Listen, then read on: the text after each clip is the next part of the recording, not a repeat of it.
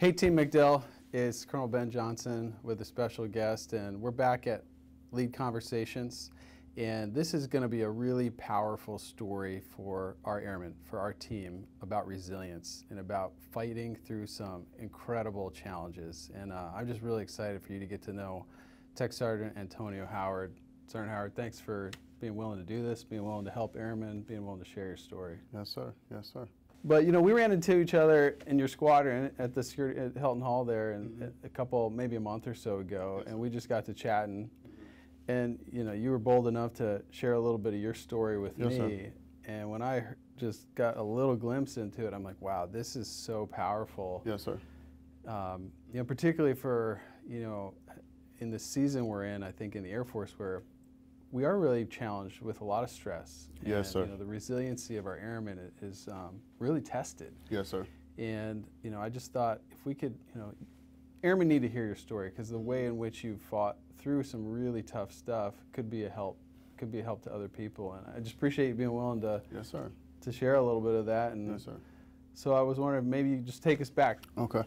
So born and raised in a small town in Georgia called Dublin, Dublin, Georgia. Grew up in a house until the age of 6 in a house that, like, I think it was like a 2-bedroom home with like 8 people. And at the age of 6, we were placed in foster care. So we go to a foster home, and my sister and I together, and I was just lucky to have a great foster mother. Wow. Was your biological mother there also when you were separated, or is it that interaction with your aunt that you remember? My biological mother was not there when they took us. No. It's obviously so traumatic to lose something like that and to be pulled out of your family. You're 6 years old. I mean, I can't even really fathom what that would feel like. And are you just like weeping every night? Are you just stone cold, like emotionally detached? Like, how are you processing that? At the time, you know, telephones were on the wall. Yeah. Right. Yeah. So I remember waking up in the middle of the night and sneaking to use the phone to call home, you know, and I'm crying. I'm like, come get me, you know, please come pick me up. Like, my foster mother wasn't doing anything, but it's a stranger, you know, I didn't know them. You know, I didn't know the other kids there. You knew your phone number. You're 6 years old, did. but you know your number, and you're calling home and talking to your aunt or your mom or. I was talking to my aunt. Yeah. And what did she say? I mean, was she We're like, gonna get you. Yeah. We're gonna get you. That never happened. Things never got better. They got worse. So when I turned 12. When you say they never got better, they got worse, like, what does that mean? My mom never got her life together to get her kids back.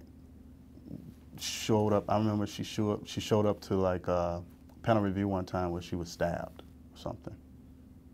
You know, like, sometimes she never showed up. So to me, that's not wanting your kids, right? Yeah. What was going on in her life, do you know? Drugs. Drugs. Heavy drugs. So then you got to the point where you're 12, you said? So you're still with that family? Still with the family when I turned 12. So and 6 years, yeah. Yeah. Wow. But my foster family, my foster mom, you know, that lady is amazing. Yeah. Like, around just the time that I was there, she had so many kids. It wasn't just my sister and I think it was maybe like 4 more kids in there at the same time. You know, so to some people that might seem like a group home, but it wasn't. It was literally like, we saw no color, you know. We saw, if you came in, you're my brother, you know, and we fought for each other. That's you know, awesome. like, or you're my sister, and we fought for each other. It didn't matter if you were white, it didn't matter if you were black, it didn't matter, you know, male or female, you know, that's who you are, and you will be treated that way. And she did not play games, her or her husband, and that's who taught me that, you know. It was her teaching, you know, and certain mentors and stuff, you know. Was it, I mean, I'm sure it was, incredibly hard for them to see you transition to Augusta? I mean, how did that go down? I mean, because you know, part of me thinks, well, they're hoping for, you know, a permanent solution, you know, permanent home for you, permanent family for you, and maybe that's how that looked. Exactly. Yeah. Exactly. So the state didn't necessarily want them to adopt. They weren't, you know, they weren't in a position to adopt. So of course, when they sent us to Augusta, that's what the state was looking for.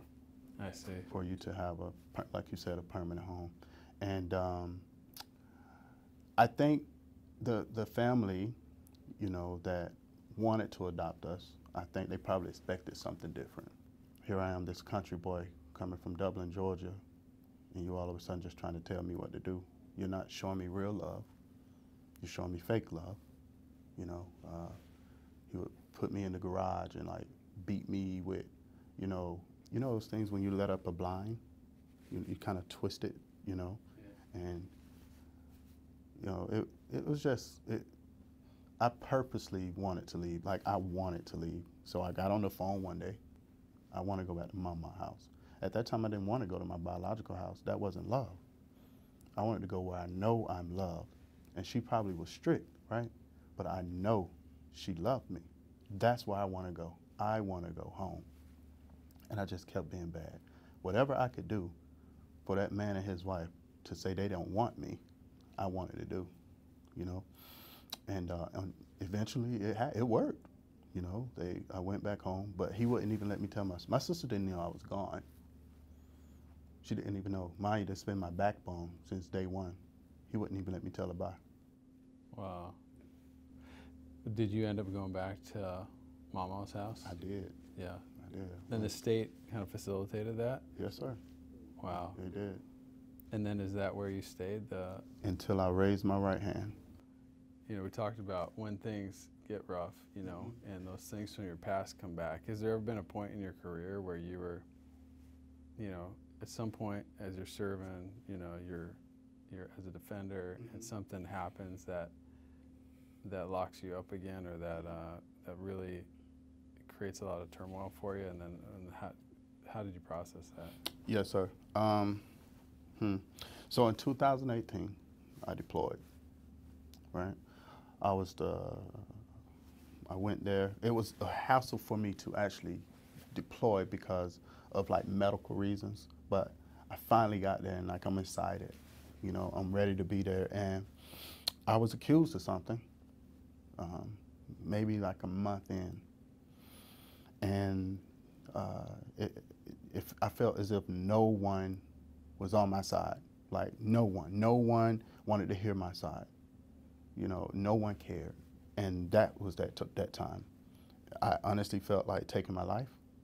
I felt that no one cared, and there was a certain group of individuals that to this day I would go to bat for, because if it wasn't for them, you got to put yourself around people, and those people have to put themselves around you to show that they care, right? Yeah. You can't just always go out and seek, right? Because the right person will also seek you. Yeah. You know. They had to know that you needed help. Exactly, they had to know, and that's what they did. Wow. You know, and that kept me afloat. Yeah. And you know, to this day, I owe them.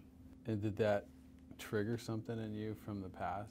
Yes, sir. It triggered because before I felt that, you know, if my own family didn't care, and all these years go by, I'm doing just fine, and I get to a point where I need someone to care, and there was no one that cared except that certain, handful, right? But at that time, I'm not thinking about the handful, right? I received an Article 15, you know, and man, I'm tearing up now. It's all right.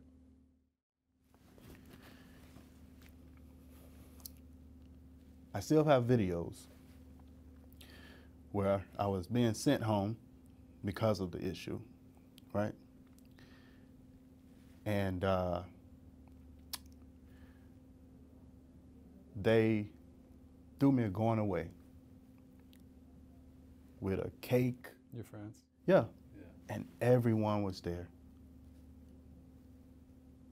to, you know, just show, you know, that they actually loved me. And that's what we need, man. Thank you for sharing that. Oh, yeah. It is what we need. I think through my life, though, I faced a lot of challenges. You know, I've been molested. I've done drugs. I've done things I shouldn't have done. I've said things to people I shouldn't have said. I've done a lot. I've thought about suicide, everything. Everything under the sun, I've probably done. Every single thing, almost. Now I mean, that's a lot. That is a lot to bear. And how did you find resiliency in the midst of that? You know, because any one of those things that you've talked about could put an airman, one of us, in a really dark place, right? That they might not recover from. What was it that you did? Like, where did you reach to, and how did you find the strength to come back from every one of those things? Honest, people. I put myself around the right people. And when I say the right people, that's what I mean. But someone that means it, someone that gets on you when you're bad, and not in attack, and not in a way where it's gonna not hurt your feelings. You need to hurt my feelings. I need to know that I'm doing bad. But at the same time, you're lifted at the same time. You know, you can fuss at me, but then tell me how we're gonna get through this, right? And I will put myself around the right people, and that's what it was. You cannot get through something alone. Yeah. Do you think right now, for our airmen at the 6th or around the Air Force, do you think that's hard for them to do, to get when they find themselves in a dark place or really go through a trauma, that they don't want to turn to others? I know that's hard for them to do. I think at times, sir, if I may, so please don't take this the wrong way, we have to separate the Air Force. By me saying it is that, like, I respect your rank, but I respect you more as a person. And I think now people feel that they're selfish in a way, that it's all about them, and it's not about the other person. Does that make sense? I think so, it does. Like, because when you take that uniform off and you go in off base, do anyone else know you're the wing commander? Just Ben Jonsson, yeah. You see what I'm saying? Yeah. And I think when it comes to airmen or anyone, there's no such thing as leading from the top, because you can always lead from the bottom. Yeah. I can share something with you that you've probably never gone through, and it allows you to better understand me. And I think they have to get to the point where they really trust someone. And it doesn't necessarily have to be their supervisor, because come on, you're not gonna, if I meet you and you're like, hey, you know, I'm your supervisor, I need you to tell me everything about you. You're gonna be like, what? You know what I mean? Yeah. And it just doesn't work like that. You can't force that. You can't force it. It's like a relationship. Yeah. You know, you can't go meet someone and you automatically trust them. Right. It's built. You have to, and that's the issue now. And we have some leaders that say they're leaders that really don't show that they care. If I ask someone how they're doing, I'm waiting on a response. Yeah. I need to know, how are you? You know, and most of the time they'll come to you. Now, do you feel like there were times, though, in your career when things that happened to you, trauma, other events, and then feel alone in that, and then have to decide what you're going to do about it? And if we have airmen that feel alone, like no one else feels this, no one else is going through this, did you ever feel like that? And what would you tell an airman that feels that way? I would tell an airman that feels that way, and I don't just, you know, I think people get to that point, you know, instead of just airmen. Of course. Everyone gets to that point, or you probably have in your life, and you can literally tell them, hey, like, whether you believe it or not, you value. No, no, you do. You value, and you're able, so that makes you valuable. You see what I did right there? Yeah. You get what I'm saying? Yeah. And then they're like, what? You value. Well, why?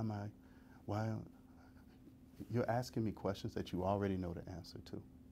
And most of the time it's like relationship issues, because there are airmen that's gone through way worse than what I've been through. To this day, they're probably still going through it. But until they put themselves around the right people, yeah. But now you're like, well, how do they know they're the right people, right? Yeah. It's just something they have to find. But how can you find it if you're in your room? And the thing that you communicated to them is, when you say your value, you're communicating that they have value, that they have exactly. worth, and they have to be able to see it in themselves. Yeah, that's powerful. Everybody has a story. Every day that goes by, you are writing a new page and a new chapter to your story. How do you want it to end? Your value. Thanks, man.